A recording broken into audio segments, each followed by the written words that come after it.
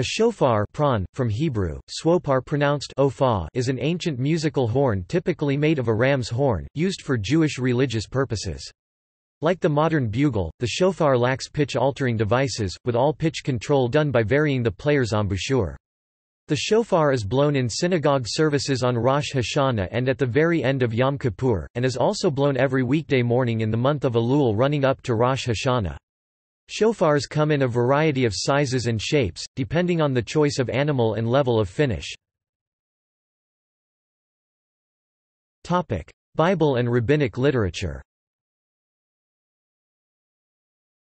The shofar is mentioned frequently in the Hebrew Bible, the Talmud and rabbinic literature. In the first instance, in Exodus chapter 19, the blast of a shofar emanating from the thick cloud on Mount Sinai makes the Israelites tremble in awe. The shofar was used to announce the new moon and the Jubilee year. The first day of the seventh month Tishrei is termed a memorial of blowing, or a day of blowing, the shofar. They were used for signifying the start of a war. Later, they were also employed in processions as musical accompaniment, and eventually were inserted into the temple orchestra by David. Note that the trumpets described in Numbers 10 are a different instrument, described by the Hebrew word for trumpet, Hebrew, has-zar translate. Hasosra, not shofar, Hebrew. The Torah describes the first day of the seventh month, the first of Tishrei, or Rosh Hashanah, as a zikron teruah, Hebrew, skron tru lit. Memorial of blowing, Lev 23:24, and as a yom teruah, Hebrew, yom tru lit. Day of blowing, Num 29. This was interpreted by the Jewish sages as referring to the blowing of the shofar. In the temple in Jerusalem, the shofar was sometimes used together with the trumpet. On New Year's Day the principal ceremony was conducted with the shofar, which instrument was placed in the center with a trumpet on either side. It was the horn of a wild goat and straight in shape, being ornamented with gold at the mouthpiece. On fast days the principal ceremony was conducted with the trumpets in the center and with a shofar on either side. On those occasions the shofaro were ram's horns curved in shape and ornamented with silver at the mouthpieces. On Yom Kippur of the Jubilee year the ceremony was performed with the shofar as on New Year's Day. On Rosh Hashanah and other full holidays, Day of Atonement, Sukkot, Passover and the Feast of Weeks, a single priest perfected 2 sacrifices in honor of the full holiday.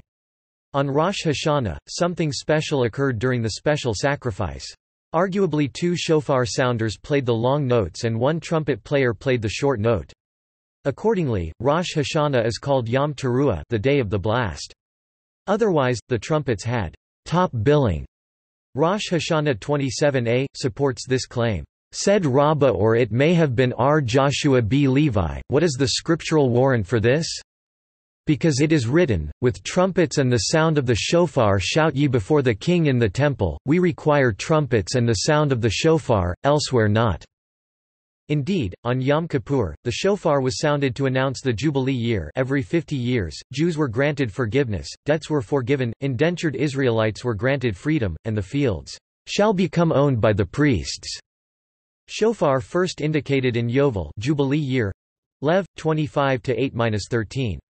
Indeed, in Rosh Hashanah 33b, the sages ask why the shofar sounded in Jubilee year. Rosh Hashanah 29a indicates that in ordinary years both shofars and trumpets are sounded, but in the Jubilee year only the shofar blasts. The rabbis created the practice of the shofars sounding every Yom Kippur rather than just on the Jubilee year, once in 50 years. Otherwise, for all other special days, the shofar is sounded shorter and 2 special silver trumpets announced the sacrifice. When the trumpets sound the signal, all the people who were within the sacrifice prostrate themselves, stretching out flat, face down and on the ground. The shofar was blown in the times of Joshua to help him capture Jericho. As they surrounded the walls, the shofar was blown and the Jews were able to capture the city. The shofar was commonly taken out to war so the troops would know when a battle would begin. The person who would blow the shofar would call out to the troops from atop a hill. All of the troops were able to hear the call of the shofar from their position because of its distinct sound. Post-biblical times. At the inception of the diaspora, during the short-lived ban on playing musical instruments, the shofar was enhanced in its use, as a sign of mourning for the destruction of the temple. The declaration of the band's source was in fact set to music itself as the lamentation, Al-Naharoth Bavel. Within a few centuries of the ban, a full orchestra played in the temple. The ban was so that this would not be taken for granted, hence the wording of the ban, "If I forget thee, O Jerusalem, over my chiefest joy." The shofar continues to announce the Jewish year, and the sighting of the new moon, to introduce Shabbat, to carry out the commandment to sound it on Rosh Hashanah, and to mark the end of the day of fasting on Yom Kippur, once the services have been completed in the evening. Secular uses have been discarded, see a notable exception in a section further down. The shofar is primarily associated with Rosh Hashanah, indeed, Rosh Hashanah is called Yom Teruah or Yom Truah, day of the shofar blast. In the Mishnah, book of early rabbinic laws derived from the Torah, a discussion centers on the primacy of the shofar in the time before the destruction of the Second Temple 70 CE. Indeed, the shofar was the center of the ceremony, with two silver trumpets playing a lesser role. On other solemn holidays, fasts, and new moon celebrations, two silver trumpets were featured, with one shofar playing a lesser role. The shofar is also associated with the Jubilee year in which, every 50 years, Jewish law provided for the release of all slaves, land, and debts. The sound of the shofar on Rosh Hashanah announced the Jubilee year, and the sound of the shofar on Yom Kippur proclaimed the actual release of financial encumbrances. The Halakha Jewish law rules that the shofar may not be sounded on Shabbat, due to the potential that the Baal Tekaya shofar sounder may inadvertently carry it, which is in a class of forbidden Shabbat work. In ancient Israel, the shofar was sounded on Shabbat in the temple located in Jerusalem. After the temple's destruction, the sounding of the shofar on Shabbat was restricted to the place where the Great Sanhedrin Jewish legislature and court from 400 BCE to 100 CE was located. However, when the Sanhedrin ceased to exist, the sounding of the shofar on Shabbat was discontinued. According to rabbinic literature, the shofar says, "Awake, sleepers from your sleep, and slumberers arise from your slumber." Mitzvah. The sages indicated that the mitzvah was to hear the sounds of the shofar. They went so far as to consider a shofar blown into a pit or cave and to decide whether a person who hears the original sound or the echo has fulfilled the mitzvah. Mishnah Rosh Hashanah 27b. The Shulchan Aruch sums up that if the hearer hears the reverberation, the mitzvah is not valid. However, if the listener perceives the direct sounds, he fulfills the mitzvah. Thus, most modern halakhic authorities hold that hearing a shofar on the radio or the Internet would not be valid to satisfy the mitzvah because electronically reproduced sounds do not suffice for mitzvah that require hearing a specific natural sound. However, one should consult a competent rabbi if an unusually pressing situation arises, as some authorities believe that performing mitzvah through electronically reproduced sound is preferable to not performing them at all. According to Jewish law, women and minors are exempt from the commandment of hearing the shofar blown, as is the case with any positive, time-bound commandment, but they are encouraged to attend the ceremony. If the Baal Tekaya shofar sounder blows with the intention that all who hear will perform the mitzvah, then anyone listening—even someone passing by—who intends to hear the shofar can perform the mitzvah because the community blower blows for everybody. If the listener stands still, it is presumed he intends to hear. If one hears the blast but with no intention of fulfilling the mitzvah, then the mitzvah has not been fulfilled. Qualifications. The expert who blows or blasts or sounds the shofar is termed the Baal Tokia or Baal Tekaya, lit. Master of the blast. Being a Baal Tekaya is an honor. Every male Jew is eligible for this sacred office, providing he is acceptable to the congregation. The one who blows the shofar on Rosh Hashanah should be learned in the Torah and shall be God-fearing. The Shulchan Aruch discusses who is fit to blow the shofar on behalf of a congregation. Anyone not obligated to fulfill the mitzvah of sounding the shofar cannot fulfill the commandment for cover another whose duty it is to perform the mitzvah. Although a woman who is exempt from this mitzvah because it is time-bound may not blow the shofar for men whose duty it is to perform the mitzvah, a woman may intone the shofar for herself and other women. Similarly, she may say a blessing over the mitzvah even though it is not mandatory. The requisite blessing contains the words, Asher Kiddishanu b'mitzvata visavanu. who sanctified us with his commandments mitzvah and commanded us to." But women are not commanded in this mitzvah. Only a freeman, not even a slave who will become free in the next month, can be a Baal Takaya.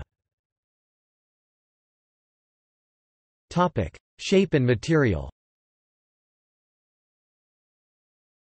Topic: Choice of animal. According to the Talmud, a shofar may be made from the horn of any animal from the Bovidae family except that of a cow, although a ram is preferable. Bovidae horns are made of a layer of keratin, the same material as human toenails and fingernails, around a core of bone, with a layer of cartilage in between, which can be removed to leave the hollow keratin horn. An antler, on the other hand, is made of solid bone, so an antler cannot be used as a shofar because it cannot be hollowed out. There is no requirement for ritual slaughter and theoretically, the horn can come from a non-kosher animal because under most, but not all, interpretations of Jewish law the shofar is not required to be mutter b'fikah permissible in your mouth. The mitzvah is hearing the shofar, not eating the animal it came from. The shofar falls into the category of tashmishay mitzvah, objects used to perform a mitzvah that do not themselves have inherent holiness. Moreover, because horn is always inedible, it is considered afrab alma mere dust and not an unkosher substance. The Elif Hamajan 586-5 delineates the order of preference: 1 curved ram, 2 curved other sheep, 3 curved other animal, 4 straight ram or otherwise, 5 non-kosher animal, 6 cow. The first 4 categories are used with a bracha blessing, the 5th without a bracha, and the last, not at all. Construction. In practice 2 species are generally used, the Ashkenazi and Sephardi shofar is made from the horn of a domestic ram, while a Yemeni shofar is made from the horn of a kudu. A Moroccan shofar is flat, with a single, broad curve. A crack or hole in the shofar affecting the sound renders it unfit for ceremonial use. A shofar may not be painted in colors, but it may be carved with artistic designs. Shulchan Aruch, Orach Chaim, 586-17. Shofars, especially the Sephardi shofars, are sometimes plated with silver across part of their length for display purposes, although this invalidates them for use in religious practices. The horn is flattened and shaped by the application of heat, which softens it. A hole is made from the tip of the horn to the natural hollow inside. It is played much like a European brass instrument, with the player blowing through the hole, causing the air column inside to vibrate. Sephardi shofars usually have a carved mouthpiece resembling that of a European trumpet or French horn, but smaller. Ashkenazi shofars do not. Because the hollow of the shofar is irregular in shape, the harmonics obtained when playing the instrument can vary. Rather than a pure perfect fifth, intervals as narrow as a fourth, or as wide as a sixth may be produced. Sounds. Foundations in Talmud and Torah. The Takaya and Teruah true sounds mentioned in the Tanakh were respectively bass and treble. The Takaya or Takiya was a plain, deep sound, ending abruptly, the Teruah or Trua, a trill between 2 Takayas. These 2 sounds, constituting a single unit of shofar sounding, were rendered 3 times during a service added specially for Rosh Hashanah, first in honor of God's kingship Malchiot or Malchayot, next to recall the binding of Isaac, in order to cause the congregation to be remembered before God Zikronot, and a third time to comply with the precept regarding the shofar Shofrat. The word teruah, a broken sound, appears 3 times in the Bible in the context of the shofar, from which the Talmud derives the rule that 3 such sounds must be made. In addition, other verses connect the word takaya, an unbroken sound, to teruah twice, thus leading the Talmud to rule that each teruah must be preceded and followed by a takaya, leading to a total of 9 blasts takaya takaya 3 times. Over time doubts arose as to the correct sound of the teruah. The Talmud is uncertain whether it means a moaning, groaning or a staccato beat sound.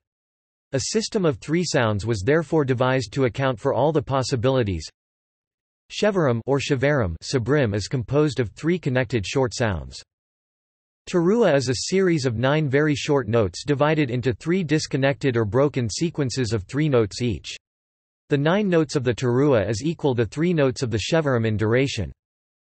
Tekiah is slightly longer than the length of either the Shevarim or the teruah. The doubt as to the nature of the biblical teruah, whether it was simply a broken moan Shevarim, a staccato teruah, or both Shevarim teruah, necessitates 3 near repetitions to make sure of securing the correct sound. The sequence of the shofar blowing is thus: Tekiah, Shevarim teruah, Tekiah, Tekiah, Shevarim, Tekiah, Tekiah, teruah, and then a final blast of Tekiah Jedlah, which means Big Tekiah, held as long as possible. This series is also known by its acronyms, Tashrat, Tashat, Tarat, respectively. When blowing the Shevarim teruah, the Tekiah is lengthened to be slightly longer than the duration of the Shevarim and the teruah together. Some opinions require trebling the series, based on the mention of teruah 3 times in connection with the 7th month Lev, XXIII, XXV, Num, XXIX, and also on the above-mentioned division of the service into Malchiot, Zikronot, and Shofaro. To fulfill all of the opinions and criteria above, a total of 30 blasts are sounded, the minimum number required today. Tashrat 3 times, yielding 12 blasts. Tashat 3 times, yielding 9. Tarat 3 times, yielding 9. Alternatively, although fewer opinions are satisfied, some communities sound a single series of Tashrat Tashat Tarat without trebling. This may also fulfill the required total of 30 blasts, if Tekiah is counted as one note, Shevarim 3, and Teruah 9. Regardless, all halachic authorities teach that one should follow one's community's custom. Modern practice. It is customary to hear 100 or 101 sounds in the synagogue, although the minimum requirement is to hear 30 sounds. The shofar is sounded just before, during and after the Musaf prayer on Rosh Hashanah. For the sounding just before Musaf, after the Torah reading, relevant verses from the Bible are recited, followed by 2 blessings, one on the biblical commandment of hearing the sound of the shofar, and the blessing of Shehekiano. After that, 30 shofar blasts are sounded. In the Musaf prayer itself, the shofar is sounded 3 times during the silent prayer, and then again 3 times during the leader's repetition. For each of these soundings, 10 appropriate selections from the Bible are recited, followed by a benediction, followed finally by a series of 10 shofar blasts. After leader's repetition of the Musaf prayer is completed, a final series of 10 or 11, depending on the community's custom, shofar blasts are sounded, yielding a total of 100 or 101 blasts. Some communities do not blow the shofar during the silent Musaf prayer, instead blowing the 30 blasts after the leader's repetition. After the service is over, it is customary to blow another series of 30 blasts, to confuse the Satan. According to the Sephardic tradition, a full 101 blasts are sounded, corresponding to the 100 cries of the mother of Sisera, the captain of Jabin's army who did not return home after being killed by Yael. Judges chapter 5 verse 28. One cry is added to symbolize the legitimate love of a mother mourning her son. Use in modern times. Religion. The shofar is used mainly on Rosh Hashanah and Yom Kippur. It is blown in synagogues to mark the end of the fast at Yom Kippur, and blown at 4 particular occasions in the prayers on Rosh Hashanah. Because of its inherent ties to the days of repentance and the inspiration that comes along with hearing its piercing blasts, the shofar is also blown after morning services for the entire month of Elul, the last month of the Jewish civil year and the 6th of the Jewish ecclesiastical year. It is not blown on the last day of month, however, to mark the difference between the voluntary blasts of the month and the mandatory blasts of the holiday. Shofar blasts are also used during penitential rituals such as Yom Kippur Katan and optional prayer services called during times of communal distress. The exact modes of sounding can vary from location to location. In an effort to improve the skills of shofar blowers, an International Day of Shofar Study is observed on Rosh Chodesh Elul, the start of the month preceding Rosh Hashanah. National liberation. During the Ottoman and the British rule of Jerusalem, Jews were not allowed to sound the shofar at the Western Wall. After the Six-Day War, Rabbi Shlomo Goren famously approached the wall and sounded the shofar. This fact inspired Naomi Shemer to add an additional line to her song, "Jerusalem of Gold," saying, "A shofar calls out from the Temple Mount in the Old City." Non-religious musical usage. In pop music, the shofar is used by the Israeli Oriental metal band Salem in their adaptation of All Taster, Psalm chapter 27. The late trumpeter Lester Bowie played a shofar with the Art Ensemble of Chicago. In the film version of the musical Godspell, the first act opens with cast member David Haskell blowing the shofar. In his performances, Israeli composer and singer Shlomo Gronich uses the shofar to produce a very wide range of notes. Since 1988, Rome-based American composer Alvin Curran's project Shofar features the shofar as a virtuoso solo instrument and in combination with sets of natural and electronic sounds.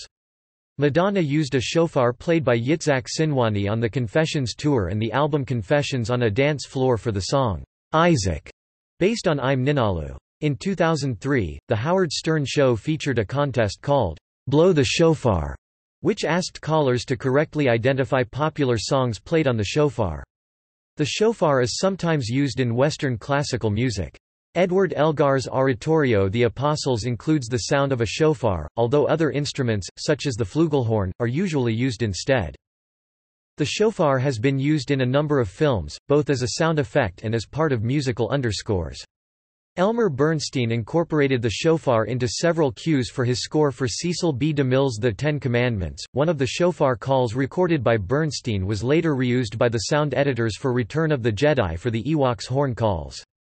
Jerry Goldsmith's scores to the films Alien and Planet of the Apes also incorporate the shofar in their orchestration. Celebration and protest. The shofar has been sounded as a sign of victory and celebration. Jewish elders were photographed blowing multiple shofars after hearing that the Nazis surrendered on May 8, 1945. The shofar has played a major role in the pro-Israel movement and often played in the Salute to Israel parade and other pro-Israel demonstrations. See also: Dung Dkar, Erkancho, Shanka, shofar blowing. Notes. References. Arthur L. Finkel, Easy Guide to Shofar Sounding, Los Angeles, Torah Ora, 2003. Hearing Shofar, The Still Small Voice of the Ram's Horn by Michael T. Chusid, a 3-volume compendium of shofar information. Further reading. Arthur L. Finkel, Shofar Sounders Reference Manual at the Wayback Machine, archived 26 October 2009, L.A., Torah Ora, 1993. Montague, Jeremy, 2016. The Shofar, Its History and Usage. Rowman and Littlefield Publishers. External links. Media related to shofars at Wikimedia Commons. Chisholm, Hugh, ed. 1911. Shofar. Encyclopædia Britannica 11th ed. Cambridge University Press. Shulchan Aruch Limited English translation includes Rosh Hashanah chapters 585 to 590 regarding the shofar. Shofar Sounds, several videos with shofar sounds and explanations. Biblicaltrumpets.org, a research site on the use of trumpets in both Old and New Testament.